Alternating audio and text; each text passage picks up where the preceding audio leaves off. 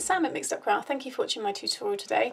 I'm going to be showing you how to make this mini briefcase. Now I've made a larger one and you guys loved it, so I will share a little drop down here for that one if anybody's missed it. But I was just going back through some of my tutorials and I thought actually it'd be quite nice to make a mini one. It's using the new Fest edition, what is that one called? I need to get used to this one, Forever Free. So I'll show you that one in a minute, but it's gorgeous, really bright, colourful, clashing colours, which I love. But it opens up like so, and then inside you've got a nice space to fill with any goodies you want. So, you know, it will fit lots of nice jewellery and makeup and bits and pieces like that. But I've also decorated the back, and I've used these are some of the dies, the small little dies that I received with my Trimcraft delivery. And I just thought, we always forget about the backs of our gift bags, and I thought this was quite a nice way to just add.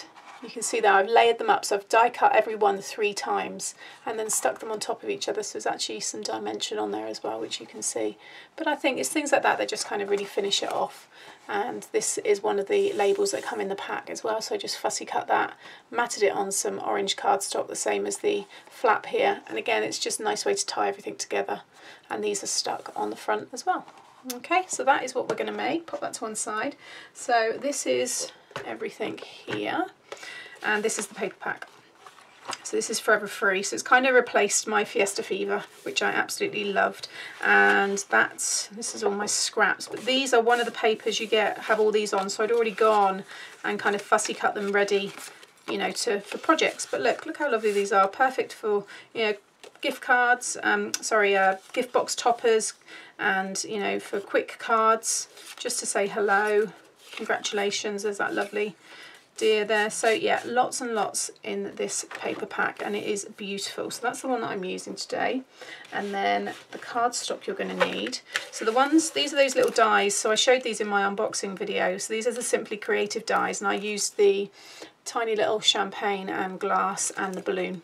Okay, but today I'm going to use this one here with love, and you'll see why in a second, but I've already die cut it. So I die cut it 3 times and stuck them all together, and you can see now you've got a strong, almost like chipboard little embellishment, and you can see there the word with love.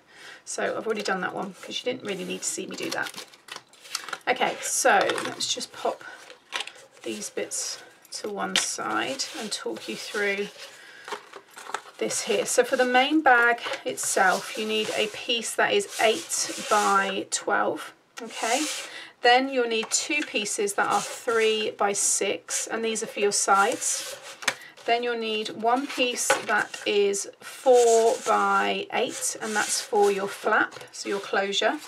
Then to mat on top of that, so to decorate it, you want a piece that's 7 3/4 by 2 3/4, and you can see that's going to sit nicely on there.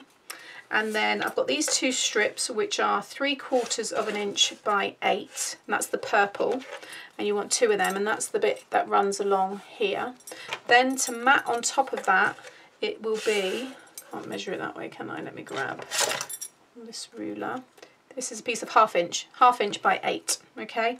And then for the handle, I might do this one a bit longer. So this was 10.5 by 1, and then the decorative piece on top is, what am I looking at here? 5/8 inch by 10.5. Yeah.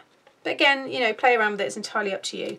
So some scoring, what we need to do is on your main piece here, along the 12-inch side, you just want to score at 5 and 7. Okay, so 2 easy peasy score lines there. Then on your kind of lid, the flap, this is the 4 by 8 piece. Along the 4-inch side, you want to score at 1 inch. Okay, and then on where you scored at 1, the opposite side to that, you can see I just corner rounded the edges there. But again, that's optional. And then you'll have these 2 pieces that I said, which were the 3 by 6. What you want to do is along the 3-inch side, you want to score at 1/2 inch and at 2.5. Then rotate it and score at 5. Okay. Then rotate it back. You don't have to do it this way, I don't know why I said that, but you want to score at 1.5, just down approximately to 3.5 inches.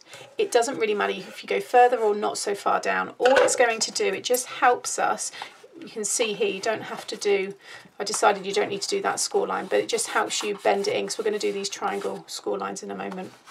Okay, so that is everything. So get rid of your scoreboard, keep these pieces here, and with your metal ruler, however far down you've done that middle score line, you then want to go from the bottom of that score line across to the bottom left and right corners of that piece of card. So where you, hang on, if I just do this and then bring it up, you'll be able to see. I'll just bring, there we go. So that was the bottom of that score line, that centre score line that I said it doesn't matter how far down you go. Wherever it is, you want to start scoring from there down to the bottom left and then the bottom right, all within that 1/2 inch, these kind of 1/2 inch sides. Don't go, you know, across here. You just want to stay, and it's above that score line there. Okay. Again, it's just like how I do all of my fold flat gift bags. This one doesn't fold flat, so we're not going to do this score line. You would then do a score line there, but we're not going to be doing that today because it's a small bag anyway, so I didn't feel it needed to fold flat. Okay, so while we've got this piece here, we need to now make it like this. So you just want to burnish all of your score lines. Okay, and then you just want to cut the two bottom left, the left and the right hand rectangles. Just remove those completely. Again, like so. Okay, and then just take little wedges off of all of these kind of ends, and that one there. And then again at the top, just slightly, not a lot, you just want to take a little kind of wedge off of each side there, like so. Put that also one side. And then what you can do is then just kind of bend in that middle score line, and then where the triangles are, just kind of lift it up and bend it across. And you just create those two sides. Okay, so that's that piece. Then that one we'd scored, so we can just burnish. That's the lip, and then the base. We've got those two big score lines. Ooh. So you can just burnish both of those. Okay, so now keeping your main base, what we're going to be doing is with these side pieces, this bottom flap here, we're going to add glue on, and you're going to stick each one down to the edge, the base there of your bag. So for example, grab this one here, and with your glue, you can use double-sided tape for this, you don't have to use wet glue. Mine seems to have clogged up. There we go. If you're using wet glue, don't go really close to the edge, you know, it will kind of spread out. So I've kind of, you know, you don't want it kind of splodging everywhere, and Tombow can be very, very tacky. So I'm just going to stick it down, and you're lining up this score line of the fold, you can see here, with the edge of your bag. So lift it up and just push it out until you get a really nice join, like so. I'm just going to grab my bone folder, just spread out that glue. Okay, so now when I bring that up, you see you get a really nice join, and that's what you want. So do the same with the other side, and again there you can see now, just bring that one up. So that's what you should have, and then you just want to start sticking all of the sides down. So fold one in one of your tabs. Again, you can use double-sided tape or wet glue, it's entirely up to you. Just pop it on one of the tabs, and then bring that up and bring, whether it's the front or the back, doesn't really matter at this stage, and just make sure you get it joined perfectly, and you get it, you can see there, you shouldn't really be able to see that it's you know, separate cardstock. Unless you're using different colours, because you've seen that before, I've used different coloured on my sides to the front, because that does give a nice effect as well. But you just want it to be really super neat, like so. Okay, so do that on the other three corners. Okay, so that's now what you should have. So we've just got this kind of case at the moment, and then grab your flap here, and that is going to go, so decide what one you want to be your front and your back. I think this is going to be my front, and I'll keep that as the back. And that is going to, you need to glue, flip it over and add glue within that 1 inch kind of tab, and then I'm going to flip the whole thing over, and I'm going to do it from this side here.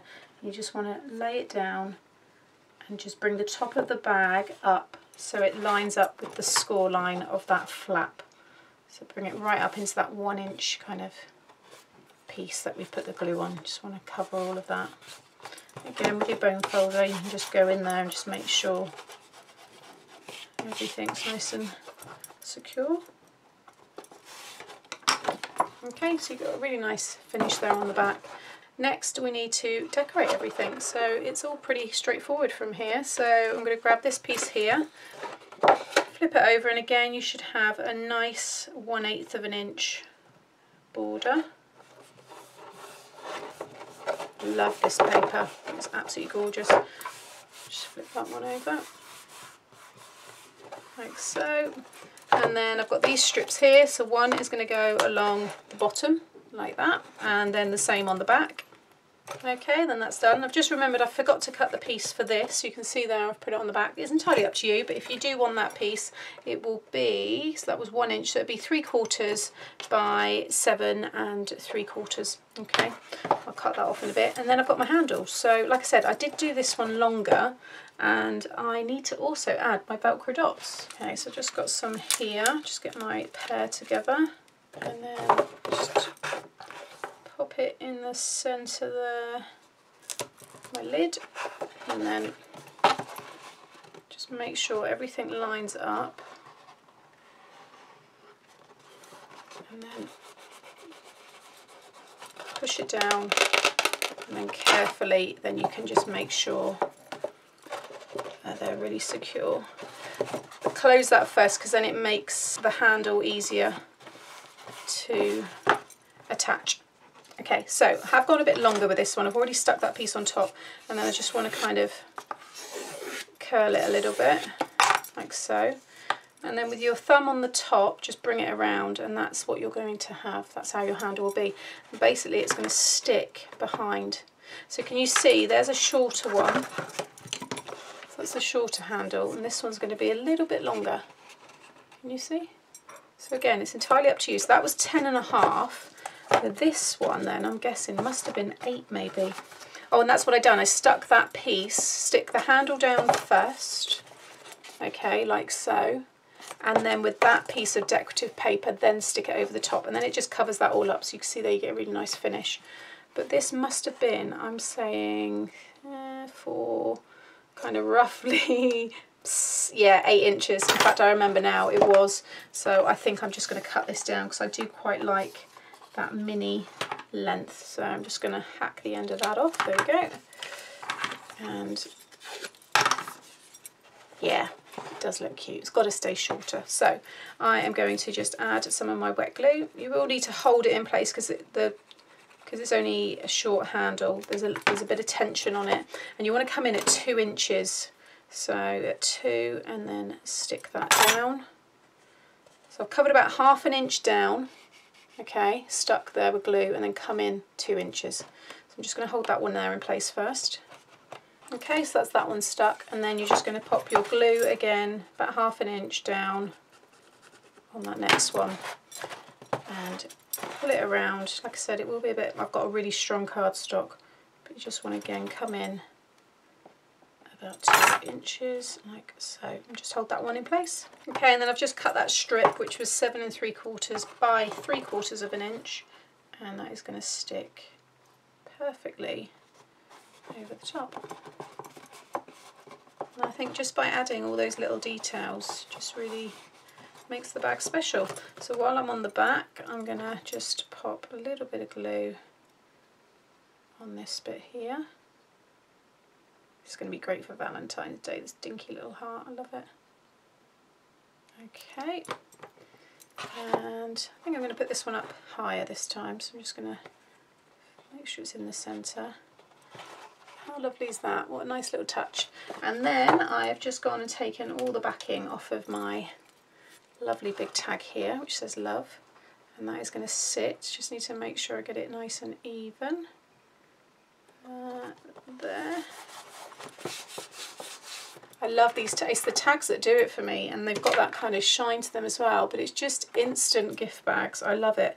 You can't buy that in the shops. I think that's why I'm so addicted to making gift bags. But look at that. It's so strong. Like I said, you've got, you know, your mats and layers and everything on there, so it kind of really, you know, strengthens the bag. It's going to hold some really nice bits and pieces. And there's the other one. How fun are they? Gorgeous. Absolutely love these. So I hope you've enjoyed them. Hope I've inspired you. And like I said, all the links to everything that I use will be in my blog post, and you can find that always below the tutorials. Please check that out. It does tend to go up a little bit after. All my videos are always scheduled, but my blogs I do right on the day, so I tend to do them in the evenings, but they will be there. So until next time, guys, I hope you've enjoyed today. Please give it a thumbs up if you have, and subscribe to my channel so you get to see more. Thanks for watching. Bye.